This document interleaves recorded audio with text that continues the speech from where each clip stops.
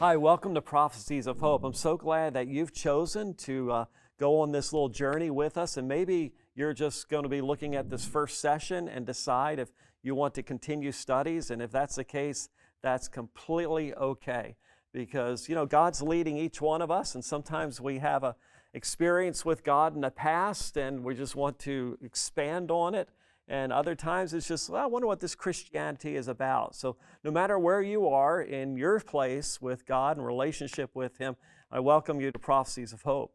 And I also want to introduce Dee Casper and Christy Rodriguez. Welcome to Prophecies of Hope as well. Good to be here. We're going to have a good time together. We're going to study the Bible, the key prophecies of the Bible together, and see how God leads us. One of the things that I like to share with people about Prophecies of Hope is our goal is not to tell people what to believe. We got enough people in our lives trying to tell us what to believe, right? And so sometimes even Christians come across as real heavy-handed. They're going to tell everybody what to believe, and then that gets confusing because there's so many different beliefs, right, within Christianity.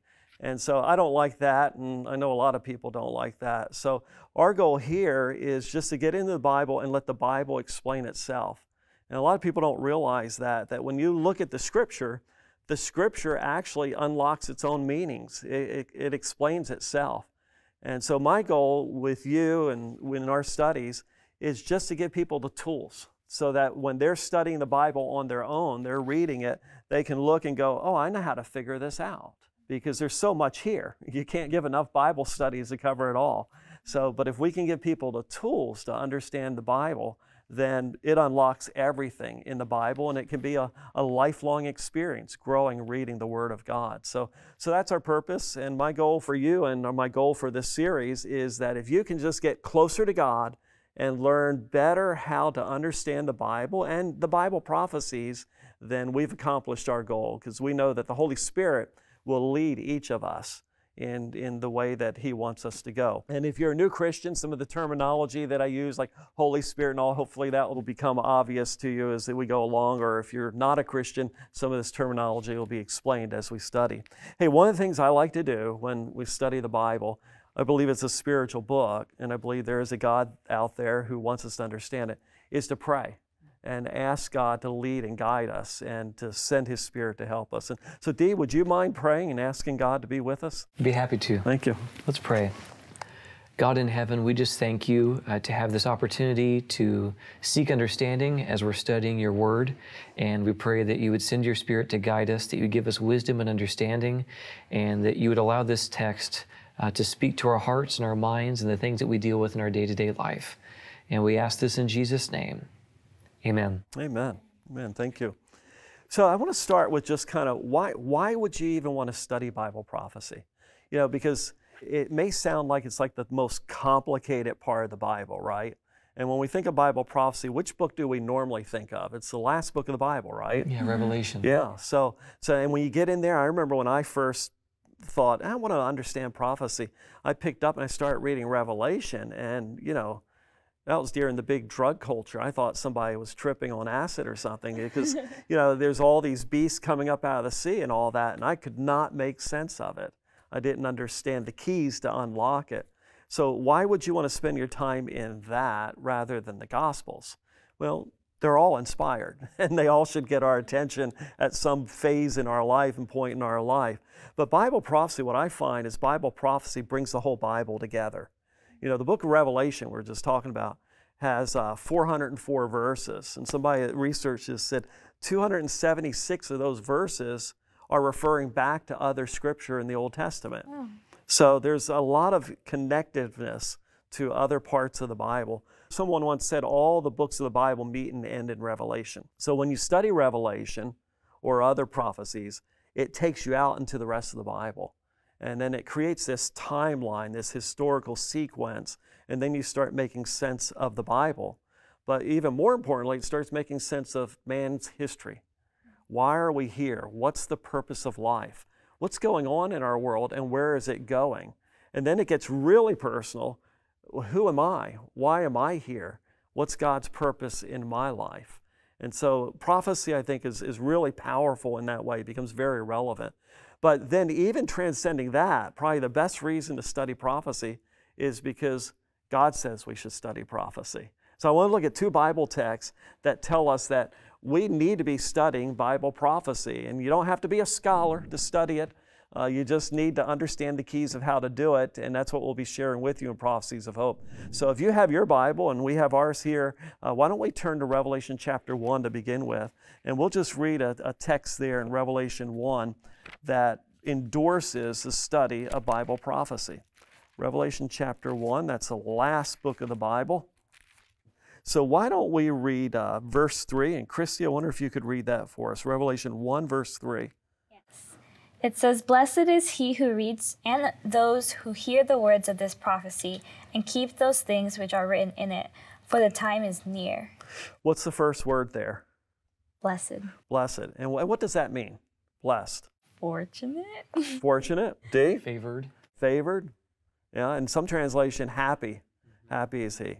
So you got this, you're fortunate, you're favored, you're happy. Something good's going to happen here, right? Yeah. I've met people, maybe you have too, that said, oh, you don't want to read Revelation. That's just going to confuse you. Yeah. I was that way. I just thought I'm just going to treat the Bible as if there's 65 books and just kind of, hold it off. Because there's 66, right? Right, yeah. I'll just hold it off for later because I just wasn't sure what to do with it. For a long time early on in my Christian experience, I felt the same way. It's like, I'm not going to be able to understand this. It's crazy, confusing. I'll just skip it for now. Yeah. Yeah. And yet God says there's a blessing in this book. And then he tells us there's three things that we should do, right? So what are the three things we do to get the blessing? To read, to hear, and to keep the words that are written. Yeah. And this is a principle of Bible study. I just want to pause here because I mentioned we want to give people the tools, right? So a lot of people, when they read the Bible, the first thing they do is they go, well, what does it mean? And it's hard to get the meaning if you haven't first asked another question, what does it say? That's right. Yeah. And so the first thing you do when you're reading a Bible text is just to chart, what does it say? And then once you get what it says, then you can go, okay, I wonder what that means. And there are different ways to explore meaning. We'll talk about that. But then there's actually a third question. And that question is, what difference does it make in my life? So those are three questions you keep in mind when you're reading a text. So he's just said what it says. You're going to be happy, you're going to be blessed if you read it and you hear it and you keep it. So reading and keeping is pretty obvious, right? I'm going to physically read it, I'm going to listen to it, I'm going to keep it. Hearing, I think, has a little deeper meaning than just physically hearing. What do you think that might mean? You're going to read and you're going to hear it. To internalize it. Mm-hmm. Maybe to this sense of active hearing, to actually internalize and process, not just to the sound comes into your ears. Yeah. Did your mom ever say to your dad, are you listening to me? Are you hearing me? They don't mean just audibly, right? Right. Yeah. They might today if you're stuck on a device, a kid's stuck on a device. Yeah. But it's like, are you getting what I'm actually saying, right? Are you really hearing me? So that's what God's saying. So there are only a few books in the Bible where you have this direct blessing and injunction that you need to read this book. You need to understand this book. And so this is one of them. And the other one is found in Matthew 24. Jesus endorses another book, and interestingly enough, it's also a prophetic book. Matthew 24 and verse 15. And in Matthew 24, the whole chapter of Matthew 24 is Jesus giving prophecy that reaches down to the last days. So Dee, could you read verse 15 for us, please? Sure. Therefore, when you see the abomination of desolation spoken of by Daniel the prophet, standing in the holy place, whoever reads, let him understand. Yeah, now we're kind of chopping that at mid-sentence because mid-thought, there's more to come. And we'll talk about, in our studies of Prophecies of Hope, what the abomination of desolation is. But the thing that I want us to notice here is, what does it say? Jesus saying, when you see this thing, and it's spoken by Daniel, when you see this thing happen, verse 16, then you're supposed to do certain things. But watch this parenthetical. In my Bible, it's probably in yours as well. There's a parenthetical statement after he says, when you see this spoken of by Daniel, the prophet, stand in the holy place, whoever reads, let him understand. So Jesus is like he's talking, and then he just says, by the way, you need to be reading the book of Daniel, and you need to understand it.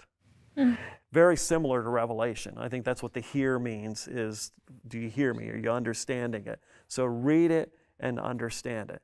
So those are the two books of the Bible that Jesus specifically endorses, our reading, our understanding, and our keeping of those prophecies. And what's very interesting is those are two prophetic books, and they're actually related. The images and the prophecies you see in Daniel are also in Revelation. Wow. They're like holding hands. It is. It is. And across, Daniel's written in the 7th century BC, 600s, and then in the 500s, and then John writes Revelation around 90 AD. So you got about 600-700 years there, and they reach across the ages. Wow. And we'll see they actually reach down to our time. So we want to go to Daniel because Daniel's the easier book to understand. And Daniel unlocks Revelation. If you just start in Revelation, it's really hard to understand Daniel. So how do we find Daniel? Put us on the path of finding Daniel. If you find the book of Psalms, just go to your right. So if you're in the middle of the Bible, around the book of Psalms, just go to your right. You've got Isaiah, Jeremiah, Lamentations, Ezekiel, and then Daniel. There you go. And it's a little book, right? Yeah, it's a little book. So you can flip through it if you're flipping, but if Ezekiel's big, if you're flipping through Ezekiel, then you'll see, you start slowing down near the end of Ezekiel, you'll hit Daniel. We're going to Daniel 2. We're going to skip Daniel 1. I recommend people read Daniel 1. It's very interesting because the story of Daniel and the background, so we understand Daniel 2, is Daniel's a Hebrew, and he grows up in the capital city, Jerusalem, and this is about 605, is Daniel 1, 605 BC. And he's a young man. He's probably a teenager, scholars say. He's probably about 17 years old. And his city is attacked by Babylon. And Babylon is on this quest of gobbling up everything around it. And so King Nebuchadnezzar is the king. He attacks Jerusalem, attacks the country, and he specifically sieges Jerusalem. And he takes back a bunch of captives to Babylon. And one of the captives is Daniel, and then his three friends, Shadrach, Meshach, and Abednego. So they are all taken back, and then they're put in a Babylonian school. And so he's going to utilize them to build his own kingdom. And so they go through Babylonian education. They graduate with high honors, and now they're made wise men. And so they're part of the people that he consults as he's running his multinational kingdom now. And so Daniel's just graduated from that school when we come to Daniel 2. So 605 BC for Daniel 1, Daniel 2's, a few years later, and we have them here around 602 BC, somewhere in there. And so this is what happens, and it's a very interesting thing. The king's going to have a dream, and it's not just any old dream.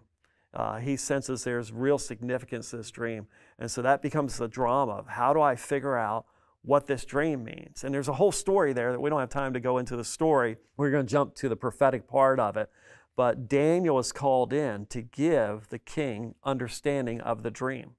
And that's where the prophecy begins. And I call this the master key to unlock all your prophecies, the timeline prophecies, from Daniel's day down to our day. And it's so simple, a child can understand it.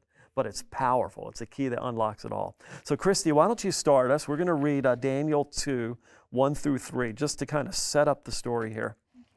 Okay, let's read. Now in the 2nd year of Nebuchadnezzar's reign, Nebuchadnezzar had dreams, and his spirit was so troubled that his sleep left him. Then the king gave the command to call the magicians, the astrologers, and the sorcerers, and the Chaldeans to tell the king his dreams. So they came and stood before the king. And the king said to them, I have had a dream, and my spirit is anxious to know the dream. Now, we all have dreams, but this is an unusual dream because he calls all the wise men in the middle of the night. And as you read the story, you find out they can't do it. But then he calls Daniel in. Daniel's a new graduate, calls Daniel, Shadrach, Meshach, and Abednego in. And they say, Lord, King, give us some time to seek our God. Because the wise men all claim to have connection with the gods. So give us some time to seek our God, and he'll be able to tell you what this is. And so they go and have a prayer meeting, is what they do. The next evening, they sleep, and they sleep peacefully, even though the king has said, whoever, if you can't tell me the dream, I'm going to kill you. But, it's like that in life. We have these threats in our lives, these bad experiences in our life. But you grow in your faith. You get to the point where you just trust him. And it's just like, my life is in your hand. And if you believe in eternal life, the fact that you lose this life is not really that big of a deal because you've got eternal life. And we're going to see that throughout Daniel is that they meet different crises that threaten their life, and they're just like, it's okay. God's got this. And God has it. And, you might be going through something really big right now too, but God's got this. And maybe this Bible study time together and drawing close to God is part of God's plan to get you through whatever you're going through right now. I've seen that happen in my life and other people's lives. So let's jump to Daniel coming in now, and we're going to go to verse 27, where Daniel now is going to explain the dream. All right, so why don't we read verses 27 through 30, and Dee, could you read that for us, please? Sure.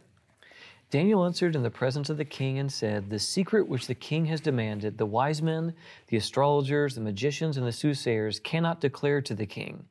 But there is a God in heaven who reveals secrets, and he's made known to King Nebuchadnezzar what will be in the latter days. Your dream and the visions of your head upon your bed were these. As for you, O king, thoughts came to your mind while on your bed about what would come to pass after this. And he who reveals secrets has made known to you what will be. But as for me, this secret has not been revealed to me because I have more wisdom than anyone living, but for our sakes to make known the interpretation to the king, and that you may know the thoughts of your heart." So what do you get out of this text? What is Daniel saying this dream is about? There are a number of things in here. He underscores that here's why God's giving this dream. What are some of the things you guys pick up? Well, it pertains to what will be in the latter days and about what would come to pass after this and what will be. So there's three allusions to it. It involves something that's in the future. That's alluded to. And also that it seems as though God even cares about the things that are just troubling his heart. That this guy who doesn't know God, doesn't serve God, at least the God that Daniel serves, Daniel is giving this interpretation to help ease the anxiety that this king is feeling. So in almost a sense, I get this sense that God cares deeply even about this individual who doesn't follow him and wants to ease his anxiety that's keeping him up at night. Yeah, isn't that cool though? Yeah. Yeah, here's a king who isn't a believer in the true God at all. In fact, he's antagonistic to it. In Daniel 1, he attacks God's temple and God's people and carries back the elements used in the worship of the true God and puts them in his pagan temple. So this guy's not really kind to God, but how does God feel towards him? He's kind to him, right? God's trying to help this guy's heart, and that's who our God is. You can't run too far from God that God doesn't still love you. That's right.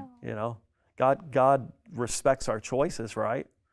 But he will also try to intervene to get us to come back to him. And so that's what God's doing here. Great points. Christy, anything that you get out of this text of what God's after in giving this dream that would add to what Dee mentioned? Yeah, I think it's interesting how in verse 28 it says how there is a God in heaven who reveals secrets. It shows that he's all-knowing. He has the power and the ability to share the things that we have no idea about. So there are things that we just oh, I don't know how this is going to be resolved, or how is this going to work out? But he knows already before we even had a knowledge that he could help us. And isn't that wonderful? I mean, here Daniel's in a crisis. He's going to lose his life. And he prays to God, and God steps into that crisis. He reveals the secrets. Yeah, it's a wonderful thing. And so the 3 points, Dee, that you mentioned, this pertains to the latter days. So it's a prediction of the future all the way to the last days. But also you mentioned the other text there, he says the hereafter. And so the here means here, in Daniel's day, in King Nebuchadnezzar's day, after, all the way down to the latter days. So this prophecy is going to span from the 600s BC all the way down to the last days. That's what we should expect from what he said, right? The other thing is what you both mentioned, is that he says, God's giving you this dream for your sake. So it's to reveal to the king the thoughts of his own heart and to convert him, to bring him to God, into a relationship with the true God. And that's fascinating in itself. Like if God can give the interpretation to Daniel, why didn't he just give the dream to Daniel?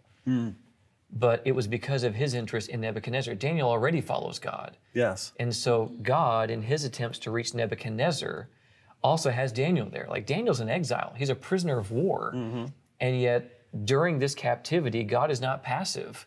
God is still seeking to win people. Israel's in captivity because they were unfaithful. And in the midst of them receiving punishment in exile, right, and being separated from their homeland, God's still seeking to win souls. God's still seeking to win people. So he gives the dream to Nebuchadnezzar and has placed Daniel there to begin this process of facilitating this work of trying to win Nebuchadnezzar's heart, which is amazing. Yeah, it's cool, isn't it? Yeah, I always wondered why he would give this king, a foreign king who didn't follow God, this prophecy, right? This, basically the rest of history to someone who doesn't even know he is supreme. Yeah. But I think that's a really good point. And I think part of the answer occurs to me that I'm thinking is it's for influence too. You know, we're interested in what a king has seen. You know, you follow kings and queens and, you know, there's the paparazzi and all that. So we're getting, God's using somebody of influence. And we'll see in other studies where this prophecy obviously gets known all over the place. Everybody figures out what the king saw and heard. It becomes a big deal. And it also leads ultimately to the king's conversion. In Daniel chapter 4, he actually comes to a faith in the true God. And so we're getting to read the process that God is working in his life. All right, so let's look at the prophecy and let's see, does it cover from Babylon's day all the way down to the last days? Let's jump in at verse 31. Who read last? I did. You did? Okay, so Christy, why don't you read 31 through 35 for us? Got it. You, O king, were watching, and behold, a great image.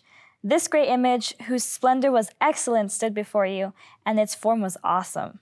This image head was of fine gold, its chest and arms of silver, its belly and thighs of bronze, its legs of iron, its feet partially of iron and partially of clay. You watched while a stone was cut out without hands, which struck the image on its feet of iron and clay, and broke them to pieces. Then the iron, the clay, the bronze, the silver, and the gold were crushed together, and became like chaff from the summer threshing floors. The wind carried them away so that no trace of them was found, and the stone that struck the image became a great mountain and filled the whole earth.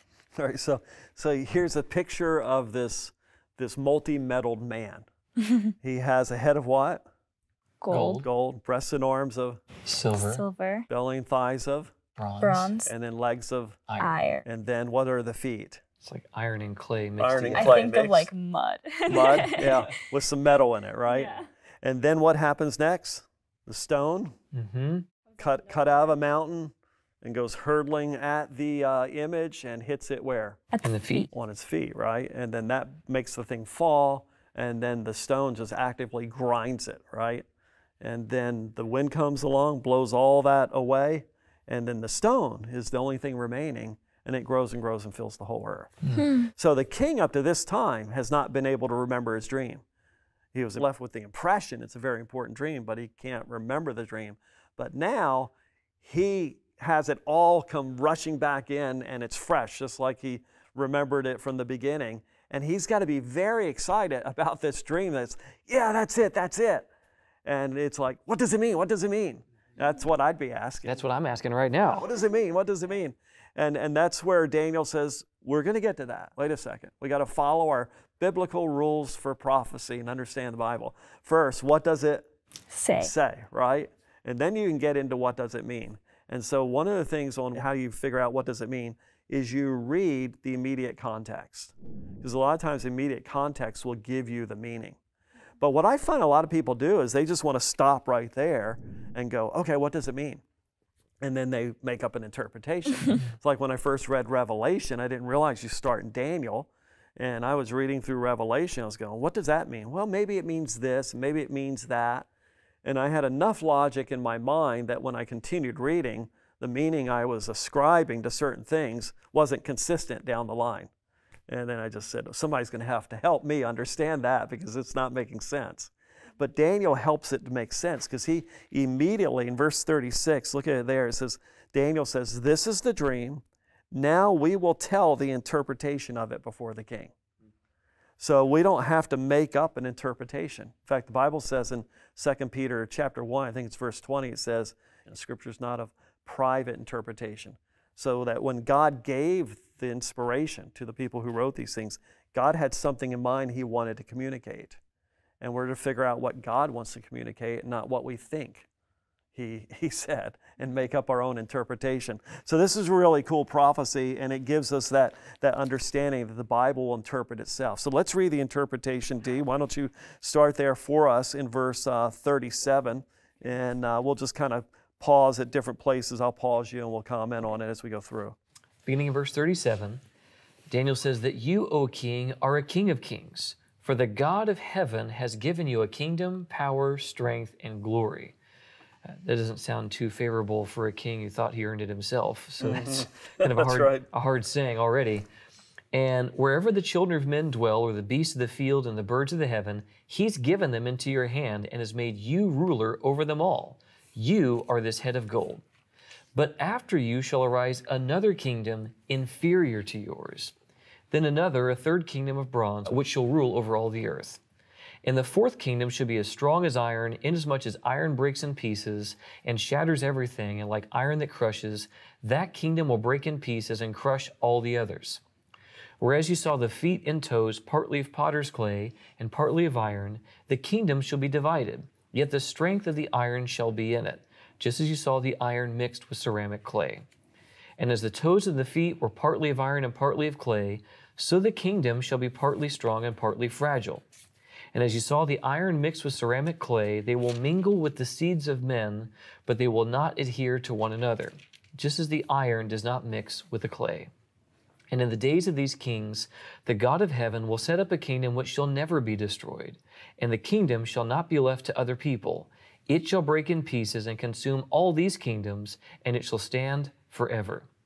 Inasmuch as you saw that the stone was cut out of the mountain without hands, and that it broke in pieces the iron, the bronze, the clay, the silver, and the gold, the great God has made known to the king what will come to pass after this. The dream is certain, and its interpretation is sure. Okay, let's pause there. Perfect. All right, so first question we ask is, what does it say? So this is the interpretation. What does the interpretation say? What do these metals represent? They're representing kingdoms, it sounds like. Yeah. Right. Or rulers or kingdoms. And what tells you that? He says that you are this head of gold in verse 38. And then he says, after you shall arise another kingdom. So the implication is these metals are kind of these markers of different kingdoms ruling at different times. Yeah, so that's exactly it. And he says, and then a third kingdom, and then a fourth kingdom, right? And then the kingdom will be divided, and then God's kingdom. So you have, this is a history of the kingdoms from Babylon to the latter days. Mm-hmm. And in fact, the last thing you read there was, this is what will come to pass after this. So from you, King Nebuchadnezzar, after this. What does it say about the quality of the kingdoms, Christy, that's going to happen? Verse 39, why don't you read that first phrase in verse 39? But after you shall arise another kingdom inferior to yours. Yeah. So what's happening with the quality of these metals? Are they getting more expensive or less? Less expensive, definitely weaker. Yeah, weaker. Mm-hmm. So you have this degradation of value as time goes along. I mean, we got from gold to mud. Exactly. And there's not even gold in the mud. It's just plain iron, nearly worthless iron, right? Mm-hmm. You know, it's the kingdoms of men that's being represented here. And I wonder if it's not saying something about what's happened to society. You know, if you read the Bible, you take the Bible's account of human history, God created the world perfect. You know, no sin, no pain, no suffering. Everything was good. And look at where we are today. Yeah. It's interesting that they decrease in value, but they increase in strength, which is interesting too. Because, you know, like gold isn't the strongest of metals, but iron is a strong metal. So there's a sense in which like the quality decreases to some degree of what you see, but they're kind of like hardness. They get harder. Increases. Yes. Yeah. But what about the strength of the feet? It's brittle. Yeah, could you really build anything significant on that? No. It's going to fall apart. Yeah. And I think that says something too, in that, Right now, you look at human history, what's happening around us, it's all falling apart. We're so fragmented. Just like in this, it says the iron won't cleave, won't stick to the clay, and that's the way it is today. And humankind is just, we're all at war with each other. We don't even get along in our own societies. Mm-hmm. And I think it's because of that hardness of heart towards God. That's right. We're not as easily shaped to follow God. That's right. And so there's less kindness, less peace. So, all right, so that's Daniel's interpretation. These are kingdoms, and he gives us a starting point. What's the starting point? It's Babylon, right? Mm-hmm. You are the head of gold, O king. So now all we need to do is go to history to find the fulfillment. We don't have to interpret it, because Daniel gave us the interpretation, right? So we just need to go to history to find the fulfillment. And that's how you do Bible prophecy. You read it, what does it say? You chart what it says, and then you look at the biblical interpretation, use the rules of interpretation that are in the Bible, and then you go to history and find the historical fulfillment. And when you do that, it becomes very clear what's being said here. All right, so we have Babylon. Babylon's the kingdom of gold. I don't think it's a mistake that God used gold to represent Babylon, because it's gone down in history known as the Golden Kingdom. That's right. The reason King Nebuchadnezzar attacked Jerusalem was because he had sent ambassadors several years before, and the king of Israel, Hezekiah, had done what? What did he do? He had this wealth of these treasuries. So he had been sick, he recovered. Babylon sent ambassadors to say, we're glad you're feeling better. Mm-hmm. And he showed him everything, like opened all the closets. All the treasure houses. Yeah, all the treasure houses. Here's all the gold and fancy stuff that I have. And he was warned after the fact that this is going to lead to hardship. And it did. Yeah. So they hey, there's gold there. So they come back, and the Babylonians attack them and take all that gold. And historians, there was a Greek poet and historian, Aeschylus, I think was his name. He said, they were known for their great amounts of gold in Babylon. And Herodotus was another Greek. So they were known for their gold. So that's why God represents Babylon by the gold. And that probably made King Nebuchadnezzar feel pretty good, right? Yeah, I'm the golden kingdom. I've got lots of gold. But then the next thing he's told that you just read, Christy, is an inferior kingdom is going to overthrow me. That probably didn't make him feel too good, right? So, and we'll come back to that in our next study of what he does to kind of counteract that. But that's the kingdom of silver. And which kingdom followed, if you go to history, which kingdom followed Babylon? Was Medo-Persia. Medo-Persia. And even Daniel's book tells us this. Yes. Daniel eventually, history helps us, but even sometimes the text will help us. So later in Daniel, the Medo-Persians overthrow Babylon, and then we'll see the other kingdom next in line also alluded to in Daniel. Yeah, so 538 to 331 is the Medo-Persian kingdom.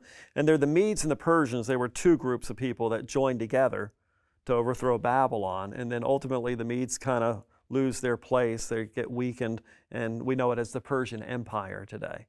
And again, silver was a significant metal to the Persians. They required their tax money to be paid in silver. Yeah. You know what the United States requires its tax money to be paid in? Blood, sweat, and tears. Yeah, so they wanted it paid in silver. And then the third kingdom, what was that metal? It was bronze. Bronze, okay. Some bronze, some brass, and you get technical, they're a little different, but basically same thing here.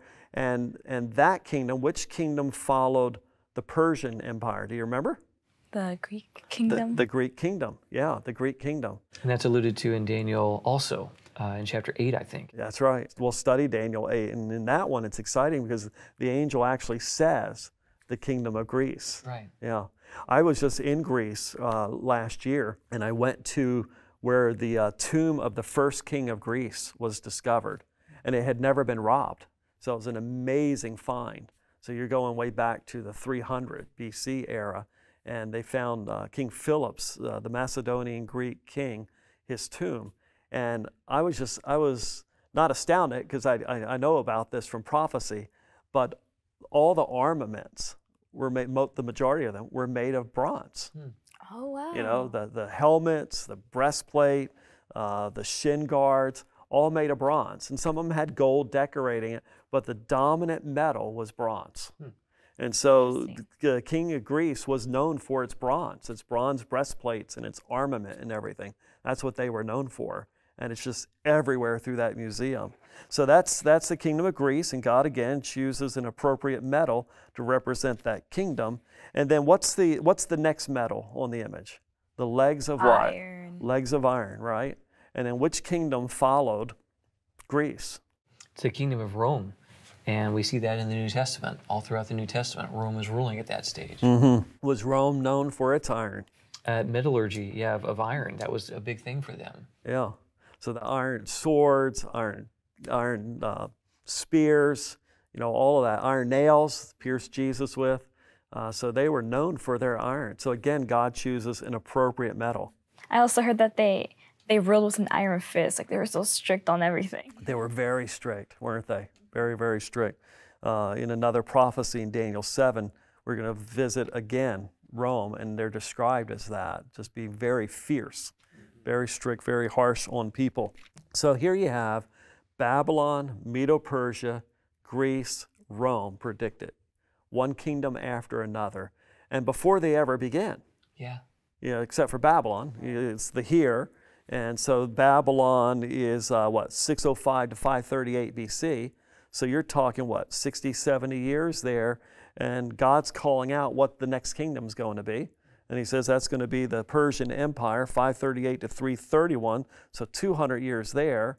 So now you're going to come down to Greece, which is like 300 years after Daniel's time.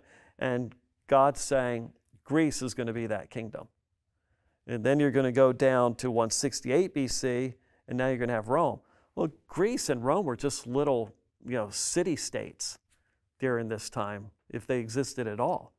They were just little things. And God says, no, they're going to be big, they're going to conquer, and they're going to be the predominant kingdom to rule that part of the world.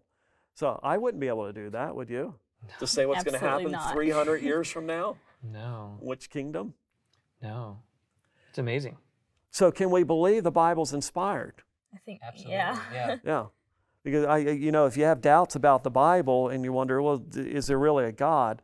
When you start seeing prophecy is predicting hundreds of years of history. In fact, when you take in the whole scope of Daniel 2, it's over 2,500 years of history before it ever happens. And it happens with great accuracy. And you have historians. Edward Gibbs was a historian from the 19th century. And he actually says these metals can rightly represent these kingdoms. And he's not even quoting the Bible because he wasn't even a Christian. Wow. And he uses the same metals to represent these kingdoms. Did you have a text you want to share? Yeah, I was just reminded of another historical account in Isaiah chapter 45. Begins in chapter 44 and goes into 45, where he says that who says of Cyrus, God speaking of a prophecy in Isaiah's day. This is before the Babylonian exile even happens. So a couple hundred years, right? Yeah. 150 or so. He mentions a man called Cyrus by name who says in chapter 45 that he's going to subdue nations, loose the armor of kings. He's going to open before him the double door so the gates will not be shut. And this will be alluded to in Daniel's prophecy that we'll see in a couple chapters, I think.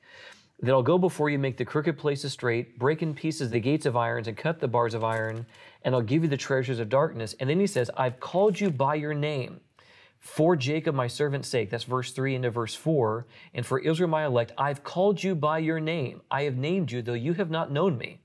I am the Lord, and there is no other. There's no God besides me. In a previous chapter, he says, and I'll prove it to you. I know the future. And we see it here. He actually calls Cyrus by name, who will overthrow Babylon on behalf of Medo-Persia for them to take charge. This is hundreds of years before the guy's even born, like 150 years. 150 before he's born.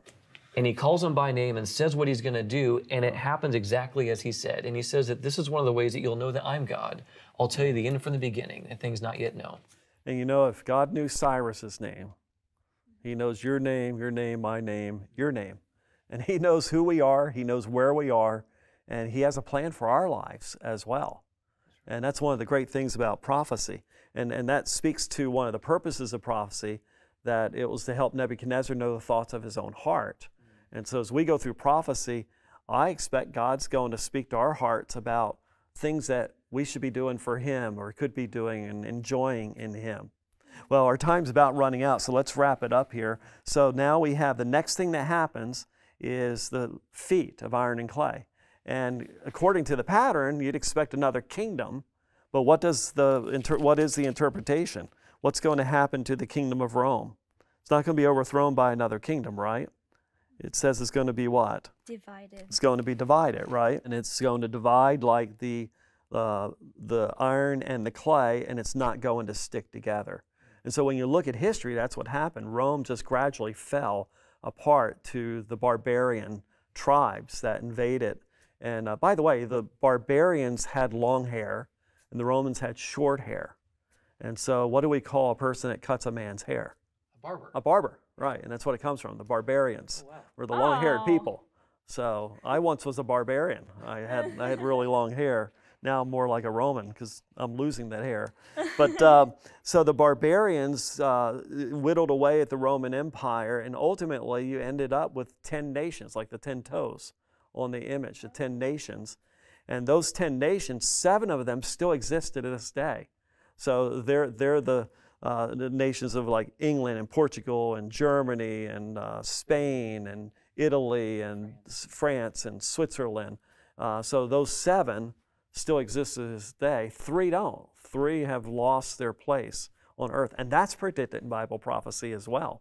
And it becomes a significant clue in another prophecy in Daniel. So, and these nations have never been able to really stick together, you know, and there have been many people who've tried to get them to cleave one to another, as the Bible says, to make it one united Europe that wasn't warring against itself.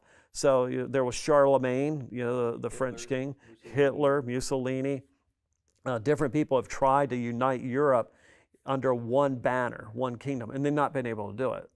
Fortunately, they've been able to, you know, have agreements and periods of peace, and yet war keeps coming back. You know, it's a pity because war doesn't help anybody. It's just so self-destructive, and it's usually driven by somebody's selfishness and greed in each of these, you know, megalomaniacs. They want to be over everything. And that's a little bit of Nebuchadnezzar, quite frankly. We'll see in this story as well. He wants to control everything. So here you have this fulfilled. By the beginning of World War I, all the ruling houses of Europe were related. They were cousins. They were all related. All the intermarriages that they had done. And they had married to try to unite Europe. That's right. And yet, still didn't prevent World War I or World War II. So here's another fulfillment of this prophecy.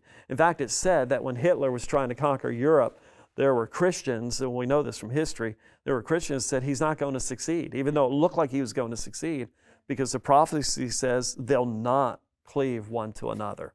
So anybody who's tried to unite Europe under one kingdom has failed, because the Word of God says the dream is certain, its interpretation is sure. And then we have the last thing that happens. That rock strikes the image on its feet. And that rock, the Bible says, is who? Who's the rock? Jesus. Jesus. Do we have a Bible text for that? I think we do. 1 Corinthians 10, right? I believe so. I think it's about verse 4. Let me get over there. 1 Corinthians chapter 10. It is, verse 4. Okay, you want to read that for us? All drank that same spiritual drink, for they drank of that spiritual rock that followed them, and that rock was Christ. Yeah. So it's talking about the children of Israel in the wilderness, but the rock now becomes a symbol for Christ. Yes. And that's, again, how you use the Bible to interpret his own symbols. And even in Daniel, too, he says it's God's kingdom. God will set up a kingdom that will last forever. So that represents the return of Jesus to this earth. Some people have said, well, it's his first advent, his first coming as a babe. But he came during the time of Rome. And this rock is striking the image after Rome has fallen, right? So it's talking about his second coming. Plus, his coming is demolishing all the kingdoms of men. And then he's setting up his eternal kingdom. And as you jump to the back of the book of Revelation, that's what we see. One day God's kingdom is going to be set up here on this earth. And there will be no more sin, no more sorrow, no more crying, no more death. It's going to be a beautiful time, isn't it? Definitely. I think the most important question for us to ask ourselves, what does it mean to me? What difference does it make in my life? What do you get out of this, Christy? What difference does this make in your life, knowing this prophecy? I think it's quite humbling, but also very encouraging to see that someone cared so much about what we would be going through now that he told us thousands of years before we even got here. Yeah. That's That's so, like, you're so small and like so little and insignificant, but he cares that much. I'm like, wow, that's like so sweet, so precious to me. And it gives so much hope, you know. As you look through history, there are different periods where people looked and found themselves on this prophetic timeline. And I think about one person, I forget his name, he said it was during the time of the breakup of the Roman Empire. And he said, the Roman Empire is falling, but we lift up our heads. You know, because he said he puts it in Daniel. He talks about the legs of iron and all. And so he says, but we lift up our heads. There's hope. There's hope after this. And there's hope right now when we live in a world that's just fragmented and divided and people aren't cleaving one to another. There's hope. God's kingdom is coming. And that's the hope that I take from it as well. That God knows us, He knows where we are, and God has a purpose for us. So I'm an American citizen, but I'm a citizen of God's kingdom as well. And the next kingdom that's coming is God's kingdom. And I think that's the most important thing that we can kind of figure out for ourselves. And what difference does it make? Am I a child of the next kingdom? Because it's a kingdom now in our hearts, but one day it's going to be a literal physical kingdom, and we'll be there if we've given our hearts to Jesus first. So that's so important for us to understand. That's what God was after with Nebuchadnezzar, and I believe that's what He's after with us as well. So why don't we end with prayer, and let's pray together. Father in heaven, I want to thank You so much that, like Christy said, You care for us. You care for the human family, and that You've given a roadmap through time and through life in this simple prophecy of Daniel 2. And You've made it a master key to unlock all the prophecies, the timeline prophecies of the Bible and Daniel and Revelation, but You've also made it a master key to our lives as we open our hearts to You. Lord, we want You in our hearts. We want to experience that beautiful kingdom where there's eternal peace that You've designed us for. So come into our lives and help us to know You more. And I pray through these studies and our sharing together that we'll just grow to love You more, to know You more, to understand Your word and Your will for our lives. And we ask it in Jesus' name. Amen. Amen. I want to thank you for sharing today, and I want to thank you for sharing with us and being with us. And you're watching this maybe with somebody else or maybe just by yourself in your home. I hope it's been a blessing to you. We have more studies coming. In fact, our next lesson is called The Mark of the Beast Issue. Now, when you hear about the mark of the beast, a lot of people get afraid, you know, because it's in horror stories.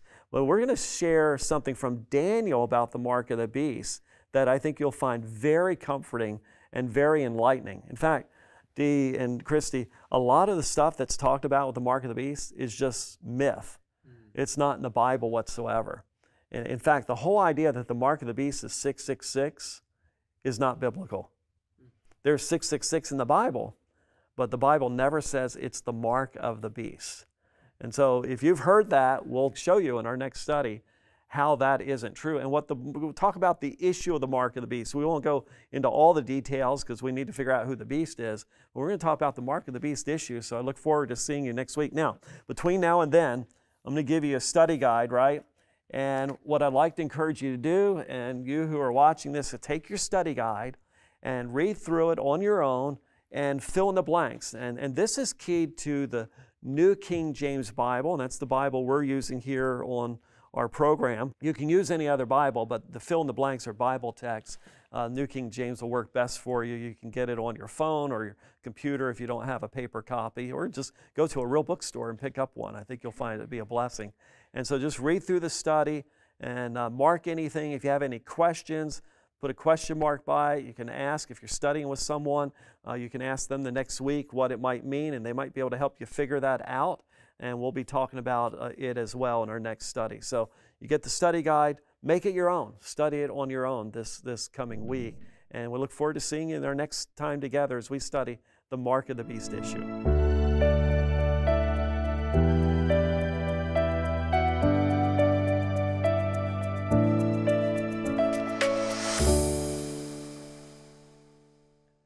Hi, I'm Gary Gibbs. I hope that you enjoyed our first lesson here in Prophecies of Hope. You can see the interaction that we have here with Dee and Christy, type of things we're getting into. It's just the beginning of a lot of good things. We're sharing here in Prophecies of Hope tools to unlock the meaning to Bible prophecy.